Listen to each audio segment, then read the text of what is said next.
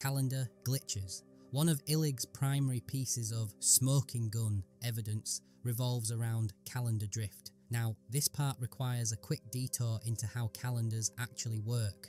The Julian calendar, which was widely used before the Gregorian reform, wasn't perfectly accurate. It miscalculated the length of the solar year by about 11 minutes and 14 seconds. Over time, these small errors accumulate, causing the calendar to drift out of sync with the actual astronomical seasons. Specifically, it loses about 1 day every 128 years. By the year 1582, when Pope Gregory XIII introduced his much-needed calendar reform, the seasons had visibly slipped by a full 10 days. So, to correct this, Gregory simply deleted 10 days from the calendar, jumping directly from October 4th to October 15th, 1582.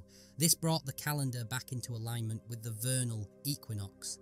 But here's where Illig spots his supposed glitch. He argued that if you calculate the true drift from the Council of Nicaea in AD 325, a key historical marker for calendar calculations, to 1582, the math should have demanded a correction of 13 days, not 10. His verdict, those missing 3 days, weren't a miscalculation. They were proof that somebody had already padded the timeline with phantom years. If you rewind the true astronomical drift, Illig claimed, those 297 phantom years simply evaporate, neatly explaining the discrepancy. It's a neat party trick, a seemingly elegant solution to a complex problem. The only hitch, though, is pretty significant. Every astronomer from ancient Rome to imperial Beijing, every celestial observer who ever charted a star or predicted an eclipse, completely contradicts him. Eclipse tables, meticulously recorded planetary alignments, even the detailed Islamic star tables